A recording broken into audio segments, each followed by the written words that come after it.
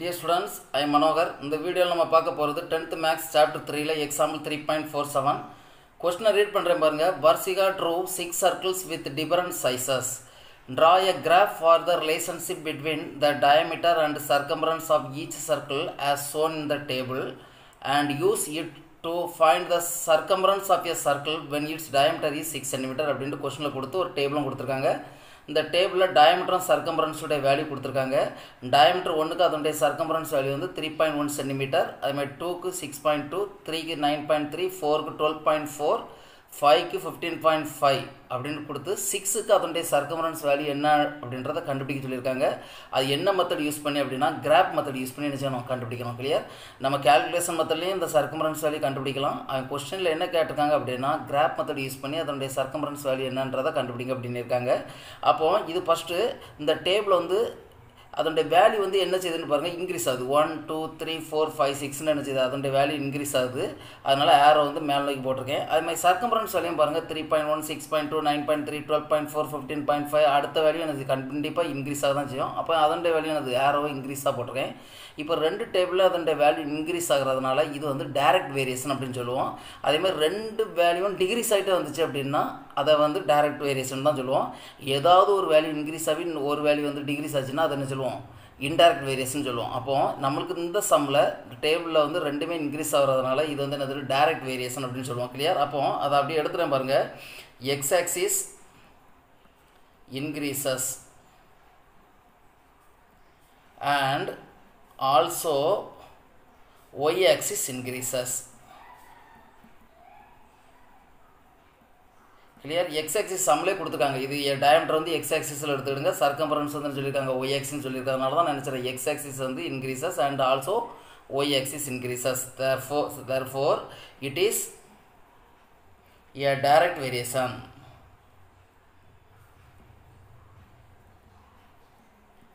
சரியா? Direct variation கண்டுபிடிச்சாச்சு. இப்போ இந்த சர்க்கம்ஃபரன்ஸ் வேல்யூ வந்து நான் வந்து என்னன்னா கிராப் மெத்தடில் தான் கண்டுபிடிக்கணும். அதுக்கு முன்னாடி அந்த வேல்யூ வந்து கேல்குலேஷன் மெத்தடில் என்ன வருது அப்படின்றத என்ன செய்கிறேன் கண்டுபிடிச்சி வச்சுக்கிறேன். கிளியர்? அப்போ என்ன செய்கிறேன்னா கான்ஸ்டன்ட் வேரியேஷன் கண்டுபிடிக்கணும். கிளியர்? அப்போ கான்ஸ்டன்ட் வேரியேஷன் கண்டுபிடிக்கிறதுக்கு அதோட ஃபார்முலா வந்து என்னதுன்னா ஒய் ஈக்குவல் டு கேஎக்ஸ். இதில் இருந்து கே கண்டுபிடிக்கணும். கேன்றது தான் கான்ஸ்டன்ட் வேரியேஷன். அப்போ கே ஈக்குவல் டு அப்படின்போது Y by X. Y by X இதுதான் கான்ஸ்டன்ட் வேரியேஷனுக்குள்ள ஃபார்முலா. அப்போ ஒய்ன்றது என்னதுன்னா இப்போ இந்த இதில் ஏதாச்சும் ஒரு இதை எடுத்துக்கலாம். இந்த டேபிளில் 1,3.1 எடுத்துக்கலாம், இல்லைன்னா 2.62 எடுத்துக்கலாம். அப்போது நான் என்ன செய்கிறேன்னா ஃபஸ்ட்டு இந்த இதை ஒய்யை 3.1 எடுத்துக்கிறேன். அப்போ கே ஈக்குவல் டு கேக்கு பதிலாக கே ஈக்குவல் டு ஒய்க்கு வேலை நினைச்சிறேன் 3.1 எடுக்கிறேன். 3.1 டிவைடட் பை எக்ஸுக்கு வேலை எடுக்கிறேன்னா 1 எடுக்கிறேன். கிளியர்? 1. அப்போ 3.1லேருந்து 1 டிவைட் பண்ணும்போது நமக்கு என்ன தான் கிடைக்கும், 3.1 தான் கிடைக்கும். அப்போ கே ஈக்குவல் டு 3.1. இந்த 3.1ன்றது கான்ஸ்டன்ட் வேரியேஷன். கிளியர்? இப்போ நான் அந்த ஃபஸ்ட்டு டயமீட்டர் 1 எடுத்துக்கிட்டு சர்க்கம்ஃபரன்ஸ் 3.1 எடுத்துருக்கேன். அதே மாதிரி இதையும் எடுத்து செய்யலாம், இதையும் எடுத்து செய்யலாம். ஏதாவது ஒரு இதை என்ன செய்யணும் எடுத்து நம்ம என்ன செய்யணும் அதிலேருந்து கான்ஸ்டன்ட் வேரியேஷன் கண்டுபிடிக்கிறேன். கிளியர்? கே ஈக்குவல் டு 3.1 கிடைச்சாச்சு. சரியா? இப்போ நமக்கு 6 டயமீட்டருக்கு அதனுடைய சர்க்கம்ஃபரன்ஸ் வேல்யூ என்னன்னு கேட்டிருக்காங்க. நான் இப்போ கேல்குலேஷன் மெத்தட்லேயே செய்கிறேன். இதே மாதிரி ஃபார்முலா எடுத்துக்கிறேன். கே ஈக்குவல் டு என்னது Y by X. K equal to Y by X. K value நம்ம ஆல்ரெடி கண்டுபிடிச்சாச்சு. என்ன வேல்யூ 3.1. இப்போ நமக்கு ஒய் வேல்யூ தான் தெரியாது. எக்ஸ் வேல்யூன்றது 6. எக்ஸ் வேல்யூன்றது 6, ஒய் வேல்யூ தெரியாது. அப்போ ஒய் கண்டுபிடிக்கணும் அப்படின்னா அந்த எக்ஸை கொண்டு எது கூட மல்டிப்ளை பண்ணணும், கே கூட மல்டிப்ளை பண்ணணும். அப்போ Y equal to K into X. Clear? K value கண்டுபிடிச்சி வச்சுருக்கேன். என்ன வேல்யூ 3.1. அப்போ ஒய் ஈக்குவல் டு 3.1 என்று எக்ஸுடைய வேல்யூ என்னது 6 டயமீட்டருக்கு தான் கேட்டிருக்காங்க. அப்போ எக்ஸ்ன்றது 6. அப்போ 6 எடுத்துக்கிறேன். இப்போ ரெண்டையும் மல்டிப்ளை பண்ணும்போது 18.6. ஒய் ஈக்குவல் டு கிடைக்குது 18.6. அப்போது 6 டயமீட்டருக்கு அதனுடைய சர்க்கம்ஃபரன்ஸ் வேல்யூ வந்து 18.6 வரணும். இது calculation method. Calculation method use பண்ணி கேட்கல.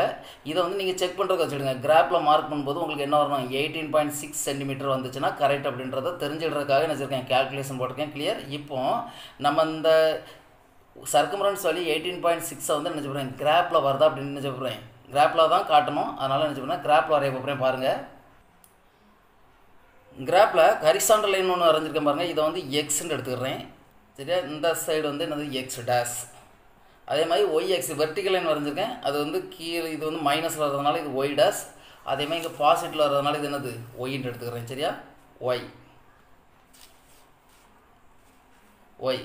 இப்போ ஸ்கேல் எடுத்துக்கிடணும் கண்டிப்பாக. ஸ்கேல் அப்படின்றது X axis 1 centimetre equal to 1 unit. ஏன்னா நமக்கு எக்ஸ் ஆக்சிஸில் வந்து சென்டிமீட்டர் 6 சென்டிமீட்டர் வரைக்கும் தான் கொடுத்துருக்கறதுனால 1 யூனிட் எடுத்துருக்கேன். நம்ம Y axis 1 centimetre equal to 1 unit. Y ஆக்சிஸ்லையும் நம்மளுக்கு பாயிண்ட் வந்து 15 பாயிண்டில் வர்றதுனால நினச்சிருக்கேன் 1 யூனிட் அப்படின்ட்டு எடுத்திருக்கேன். கிளியர். இப்போ பாருங்கள், இந்த எக்ஸ் ஆக்சிஸில் வந்து நான் என்ன செய்யிருக்கேன் அப்படின்னா டயாமீட்டரை மார்க் பண்ணியிருக்கேன். டயாமீட்டர் அப்படின்றது நமக்கு என்ன தான் கொடுத்துருக்காங்க, 1 2 3 4 5 6 7 8 அப்படின்னு போயிட்டே இருக்குது. டயாமீட்டர் சென்டிமீட்டர் அப்படின்றத கண்டிப்பாக எழுதணும். அதே மாதிரி ஒய் ஆக்சிஸில் வந்து நான் சர்க்கம்பரன்ஸ் எடுத்திருக்கேன். சர்க்கம்பரன்ஸ் வந்து சென்டிமீட்டரில் கொடுத்துருக்காங்க. அதுக்கு என்ன வச்சுருக்கேன் 1 யூனிட் எடுத்துக்கிறதுனால 1 2 3 அப்படின்னு நினச்சிருக்கேன். அப்படியே 20 வரையா எடுத்துருக்கேன். கிளியர். 20 வரையா நினச்சிருக்கேன் எடுத்திருக்கேன். இப்போ அந்த பாயிண்ட்டை மார்க் பண்ண போகிறேன். ஃபஸ்ட் அந்த டேபிளில் ஃபஸ்ட்டு டயாமீட்டர் 1க்கு அதனுடைய வேல்யூ வந்து 3.1 கொடுத்துருக்காங்க. சரியா. அப்போ டயாமீட்டர் 1 அப்படின்றது நம்மளுக்கு ஹரிசாண்டல் ஆக்சிஸில் தான் டயாமீட்டர் எடுத்திருக்கோம். சரியா. டயாமீட்டர் 1க்கு அதனுடைய ஒய் வேல்யூ வந்து 3.1 அப்படின் போது 3.1 அப்படின்போது என்ன இருக்குது. அப்போ 1க்கு நேராக 3.1 நினச்சி நான் மார்க் பண்ணுறேன். கிளியர். மார்க் பண்ணிவிட்டு ஒரு ரவுண்டு போட்டுக்கிறேன். சரியா. இப்போ அதே மாதிரி 2க்கு அதனுடைய வேல்யூ என்ன கொடுத்துருக்காங்க பாருங்கள், 6.2. 6.2 அப்படின்போது 6.2ல் என்ன செய்கிறேன், 2க்கு நேராக என்ன செய்கிறேன் மார்க் பண்ணிக்கிடுறேன். அதே மாதிரி 3க்கு அதனுடைய வேல்யூ வந்து 9.3 கொடுத்துருக்காங்க. அப்போ 3க்கு நேராக என்ன செய்கிறேன்னா 9.3. அதே மாதிரி 4க்கு அதனுடைய வேல்யூ வந்து 12.4 அப்படின்னு கொடுத்துருக்காங்க. 4ன்னு இருக்குது. நேராக அப்படியே மேலே கொண்டு போகிறேன். 12.4 அப்படின் போது இந்த இடத்துல மார்க் பண்ணிக்கிறேன். சரியா. அதே மாதிரி பாருங்கள், 5க்கு அதனுடைய வேல்யூ என்ன கொடுத்துருக்காங்கன்னா 15.5. 5க்கு நேராக அதனுடைய வேல்யூ எடுக்கும்போது 15.5. சரியா. 5 வரையாக தான் கொடுத்துருக்காங்க. 5 வரையாக நினச்சிருக்கேன் எடுத்திருக்கேன். இப்போ நம்ம வந்து இந்த மார்க் பண்ணதை நினச்சிறேன் அப்படின்னா லைன் ஸ்கேல் வச்சு நினச்சிறேன்னா லைன் நினச்சிறேன் மார்க் பண்ணுறேன். பாருங்கள், கரெக்டாக அந்த பாயிண்டில் நினச்சணும் மீட் ஆகணும். மீட் ஆகிற மாதிரி நினச்சிறேன்னா அந்த லைன் நினச்சிறேன் அப்படியே மார்க் பண்ணுறேன். சரியா. மார்க் பண்ணி அப்படி கொஞ்சம் லென்த்தாக நீட்டி விட்டுவிட்றேன். கிளியர். இப்போ பாருங்கள், ஃபஸ்ட்டு பாயிண்ட் நம்ம என்ன மார்க் பண்ணியிருந்தோம், 1,3.1 அதை கண்டிப்பாக எழுதணும். அதே மாதிரி இங்கே வந்து கொடுத்துருக்கோம் 2,3.6.2. நம்ம இதில் என்ன மார்க் பண்ணியிருந்தோம் 3,9.3, 4,12.4, அதுமாதிரி 5,15.5. இப்போ அடுத்து என்ன கேட்டிருக்காங்க அப்படின்னா 6 சென்டிமீட்டருக்கு டயாமீட்டர் 6 சென்டிமீட்டருக்கு அதனுடைய வேல்யூ என்ன அப்படின்றத கேட்டிருக்காங்க, சர்க்கம்பரன்ஸ் வேல்யூ. அப்போ நம்ம கிராஃபில் எப்படி கண்டுபிடிக்கும் அப்படின்னா 6 என்ன இருக்குது பார்த்தீங்களா கீழே, அந்த 6க்குள்ள இருந்து நான் என்ன செய்கிறேன் அப்படின்னா ஒரு வெர்டிக்கல் லைன் நினச்சிறேன் நேராக மார்க் பண்ணுறேன். பாருங்கள், 6க்குள்ள இருந்து நினச்சிறேன் அந்த வெர்டிக்கல் லைனுக்கு நேராக நினச்சிறேன்னா நேராக அந்த கிராஃபில் நம்ம இப்போ லைன் வரைஞ்சிருக்கோம்ல அந்த பாயிண்ட் மார்க் பண்ணதில் அதுக்குரிய நான் நினச்சிறேன் நேராக நினச்சிறேன்னா லைன் எடுக்கிறேன். நான் பாருங்கள் லைன் எடுத்துருக்கேன். சரியா. நான் எடுத்தாச்சு. இப்போ இந்த கிராஃபில் கண்டிப்பாக நினச்சேன்னா ஒரு இடத்துல நம்ம வரைஞ்ச இடத்துல நினச்சேன் கட் ஆகுது. கட் ஆகிற இடத்துல இருந்து நேராக நினச்சிறேன் அப்படின்னா ஹரிசாண்டலாக நினச்சிறேன் ஒரு லைன் நினச்சிறேன் வரைகிறேன். கிளியர். ஹரிசாண்டலாக வரையும் போது பாருங்கள் கரெக்டாக இந்த இடத்துல நினச்சது மீட் பண்ணுது. சரி, எந்த இடத்துல மீட் பண்ணுது அப்படின்னா 18.6ல் கரெக்டாக நினச்சதுன்னா மீட் பண்ணுது. சரியா. நம்ம வரைஞ்சிருக்க லைன் வந்து நினச்சது ஹரிசாண்டலாக வரையும்போது 18.6ல் மார்க் ஆகுது. அப்போது இந்த வேல்யூ வந்து என்னதுன்னா 18.6. சரியா. 18.6 எதில் 6 சென்டிமீட்டரில் 6,18.6 அப்படின்ட்டு கிடைக்குது. சரியா. அப்போது நம்ம கிராஃபில் வரையும் போது கண்டிப்பாக என்ன சொன்னால் ஸ்கேல் பென்சில் யூஸ் பண்ணி தான் வரையணும். நான் கலர் பண்ண எதுக்கு வரைஞ்சிருக்கேன்னா உங்களுக்கு கிளியராக தெரியணுன்றதுக்காக. இப்போ நமக்கு 6 டயாமீட்டருக்கு அதனுடைய சர்க்கம்பரன்ஸ் வேல்யூ என்ன கிடச்சிருக்கு 18.6 சென்டிமீட்டர் கிடச்சிருக்கு. சரியா. இதை நான் கிராஃப் மூலம் நினச்சிருக்கேன் மார்க் பண்ணியிருக்கேன். கிளியர். இதுதான் ஆன்சர். தேங்க்யூ.